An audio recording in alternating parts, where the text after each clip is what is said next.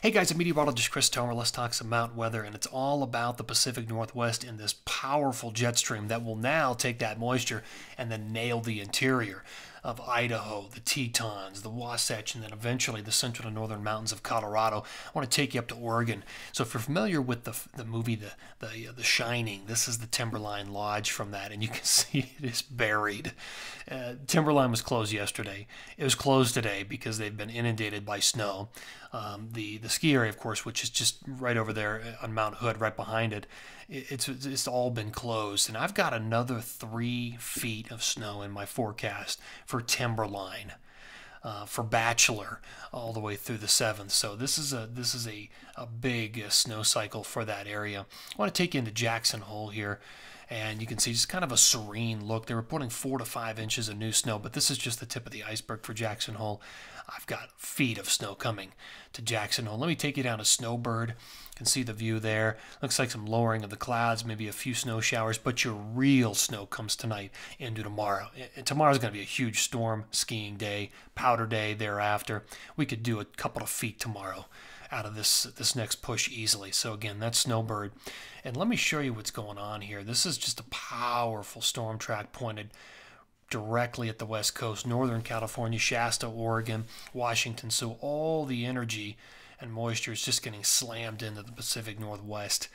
These ripples of energy, and then it's getting basically blown into the interior through the Tetons and eventually the Wasatch tonight in Colorado, the central and northern mountains. So that's the next place where all this moisture is going to be moving, and there's more energy behind that, so all that'll dump into this trough and basically get pushed into the interior. So we've got a pretty stormy period ahead here for the west, and it will be followed by high pressure as well down the road, which I'll show you. Let me take a look at the future position of this on the GFS. This is the American model. You can see the light snows there moving through the interior. Picks up in intensity tonight. So this is tonight into, here's Wednesday morning. You've got moderate to heavy snow over the Tetons, the Wasatch, central and northern mountains of Colorado, snow back through Idaho and Oregon continuing. And look at that, next storm system aimed at the Pacific Northwest moves in. This is Thursday morning. Heavy snow back into the Cascades, the high volcanoes, BC, Idaho, Schweitzer, northwest Montana, and continuing to slam the Tetons. All right, let me take you into Friday morning. Next storm hits the west coast, moves into the interior with another shot of snow, and then that one drops down through the Wasatch, the Tetons, and back into the central and northern mountains of Colorado right here. This is Saturday morning. Now, that is the last of this storm cycle. All that moves away, then high pressure begins to move in, and it's going to move in for a few days across the Intermountain West. All right, let's take a look at my forecast snow totals, and we'll do it in 2 time periods here.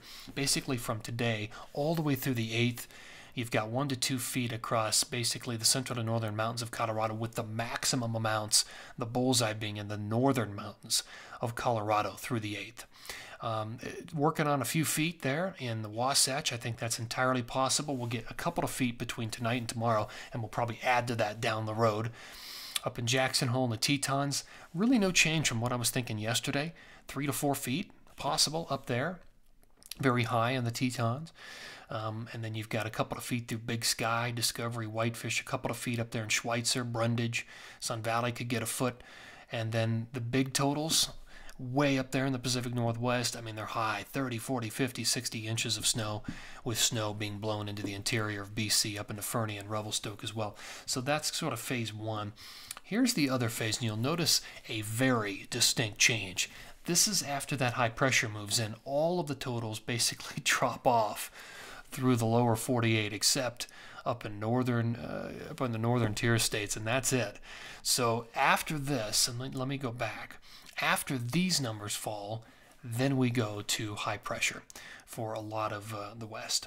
All right, let's look at a couple of snow plumes. Here's Jackson Hole, and again, you're just getting started.